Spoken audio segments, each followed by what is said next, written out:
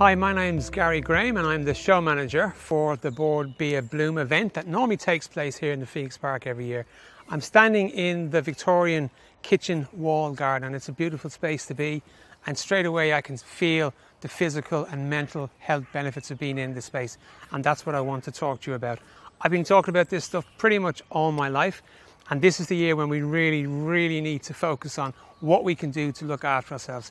And there's no better place to be than outside in a green space where our blood pressure drops and we start to connect back to nature. We get away from the screen, we get away from the news for a few minutes, and we connect to nature and something bigger and more powerful than us, and that's what gives us that calm. So come out into the garden, listen to the birds, listen to the water if you have it nearby, listen to the trees rustle, take off the shoes if you can. If you've got some grass, great.